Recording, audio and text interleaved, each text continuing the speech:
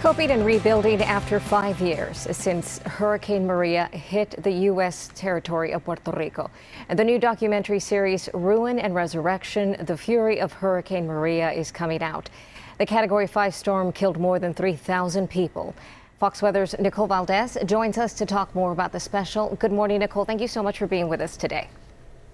Good morning. Thank you so much for having us. It's a very impactful and hard story to tell for so many who live in Puerto Rico who you'll meet in this story. It has been a very long road to recovery these last 5 years. And Nicole, this is so much more than a follow-up story for you. What is your connection to Puerto Rico?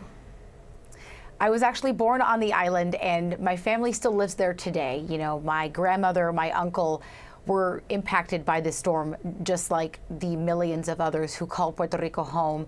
And it's been a very difficult time to watch not only my family, but really the entire island try so hard to move forward, but yet see so little progress. My family in particular was without power for 85 days following Hurricane Maria, and now have seen the lasting impacts that still are changing their lives. And there are people today that are still struggling to access basic needs like clean water and power. Many who are trying to live in a better condition, rebuild their homes still to this day.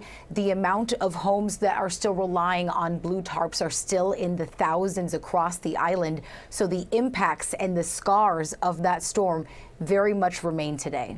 Nicole, why is it taking so long to rebuild Puerto Rico? This storm hit in 2017. It's been 5 long years, and there is a long list of factors that have really delayed the recovery. You know, we're talking about an island that sits 1,000 miles away from the continental U.S.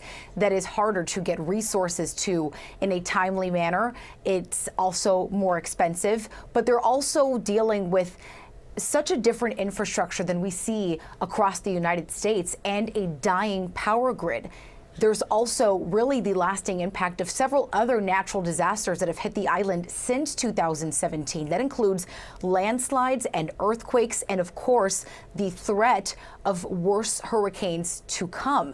And you'll really see the struggle and just all of that accumulated in this piece. And you'll meet some of these survivors and hear of their strength, their passion, their pride, what we call orgullo in Puerto Rico, that have truly, you know, shown how much they're willing to do to try to create a better future for themselves. We know that Hurricane Maria was the third deadliest hurricane to hit the U.S. after Hurricanes Katrina and Harvey. We see the physical damage from the images on television, but there is so much emotional damage as well. Let our viewers know where they can see the documentary series, your special this evening.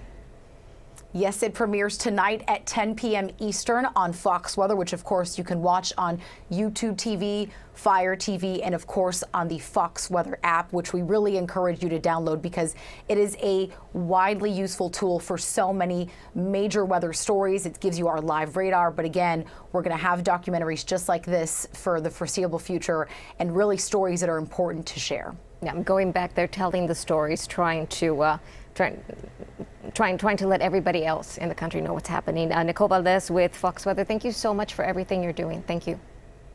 Thank you.